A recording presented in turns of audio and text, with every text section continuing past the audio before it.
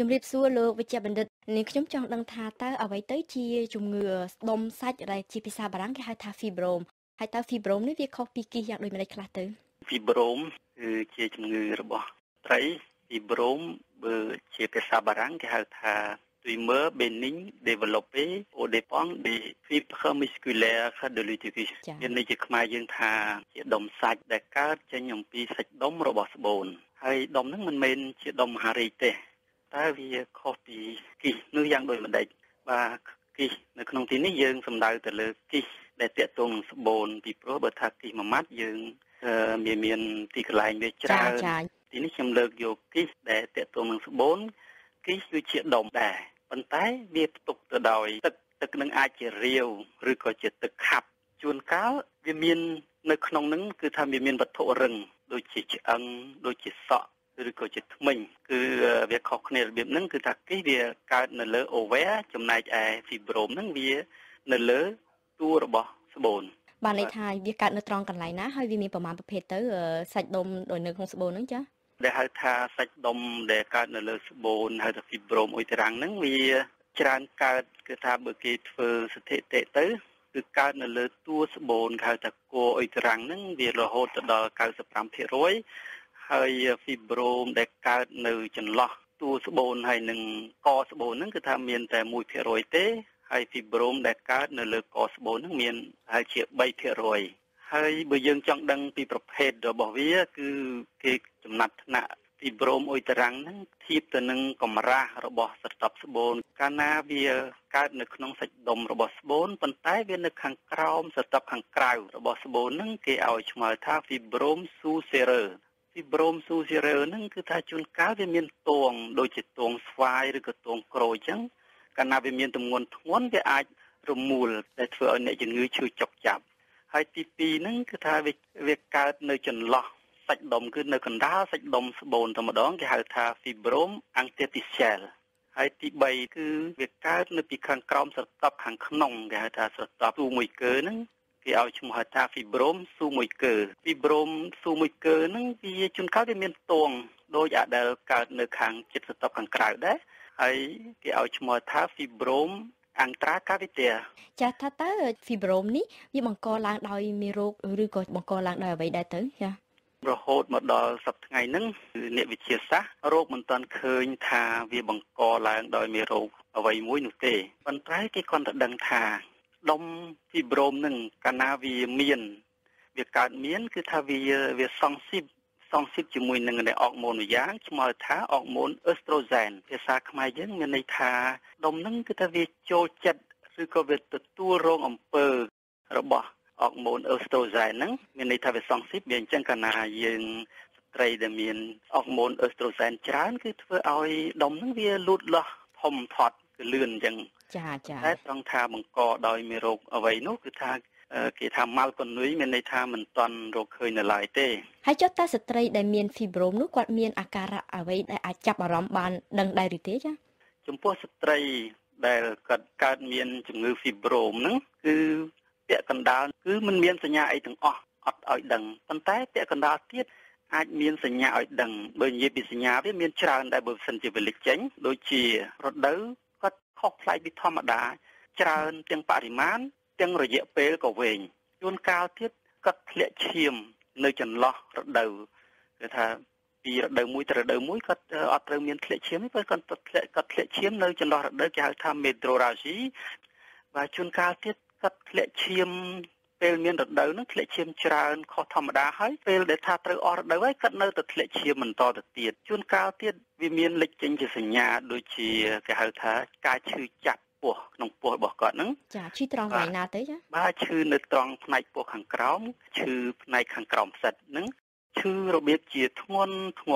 គេថាដូចជាមានផ្ទុកទៅដោយវត្ថុអីមួយធ្ងន់មានទម្ងន់អញ្ចឹងប៉ុន្តែជួនកាលឲ្យគាត់ឈឺចុកចាប់ខ្លាំងរហូតទៅដល់គាត់ទ្រាំមិនបានគាត់រត់មកពេទ្យគេថានៅពេលដែលគាត់មាន fibrome ហៅថាវាវិលវារមូលវាអាចលេចចេញជាសញ្ញាឈឺចុកចាប់ខ្លាំងក្នុងពោះជួនកាលត្រីអាចមានជាការឈឺចុកចាប់នៅពេលដែលមានរដូវបាទគាត់មានរដូវគាត់ឈឺចុកចាប់ពីមុនដែលគាត់មិនទាន់កើត fibrome គាត់រដូវគាត់អត់អីទេគាត់មកទៅអត់ឈឺអត់អីទៅ ក្រោយដែលគាត់មានដែលហ្វីប្រូមនេះជួនកាលគាត់មានការឈឺចុកចាប់នៅមានសញ្ញាផ្សេងៗទៀតដូចជាគាត់ថាកាលណាបើគាត់មានហ្វីប្រូមហើយវាគៀបសង្កត់ទៅលើអ្វីដែលនៅជិតនឹងដូចជាកាពះនោមឬក៏តម្រងនោមធ្វើឲ្យគាត់មានការពិបាកក្នុងការបត់ជើងតូច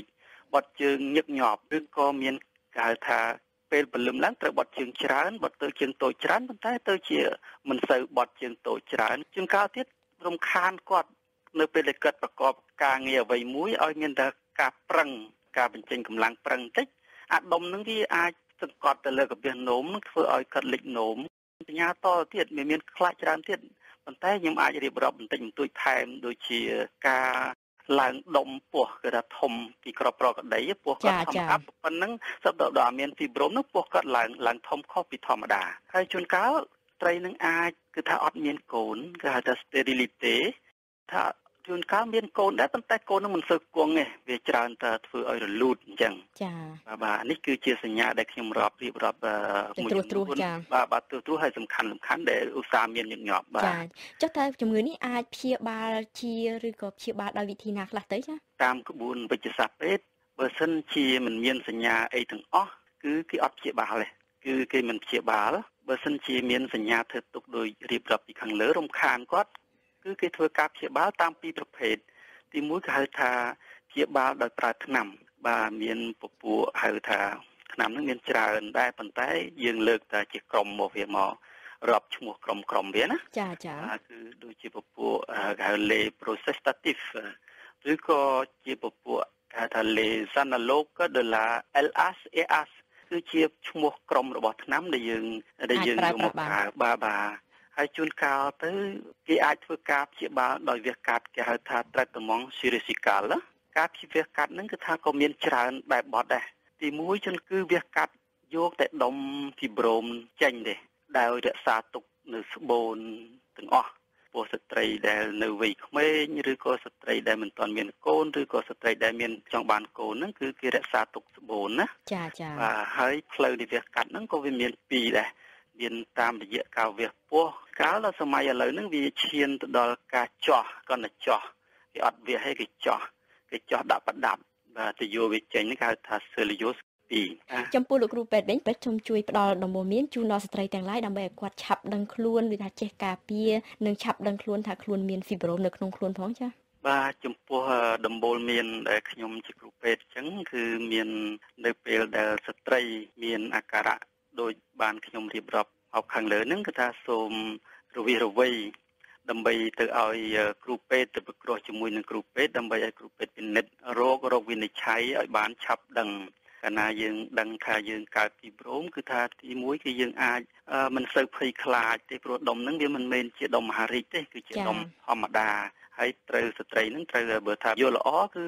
ក្នុងមួយឆ្នាំត្រូវមកពិនិត្យឬក៏ពិគ្រោះអំពីជំងឺរបស់ខ្លួនហ្នឹងឲ្យបាន2ដងដើម្បីជៀសវាងនៅជំងឺផ្សេងទៀតដែលទទួលរងអំពីដែលជំងឺហ្វីប្រូមហ្នឹងដូចជាជំងឺស្លេកស្លាំងប៉ះគ្រាប់ឈាមកាលណាយើងធ្លាក់ឈាមច្រើនទៅយើងឲ្យបង្កើតជាជំងឺមួយទៀតដែរណាចាអរគុណចាបាទហើយបើសិនជា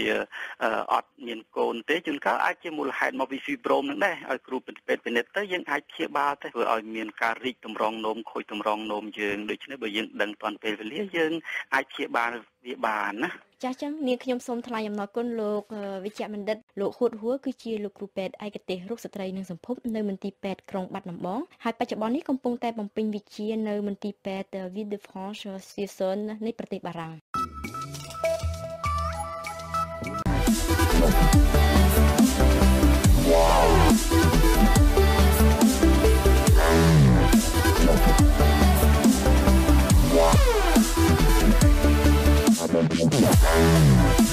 Yeah.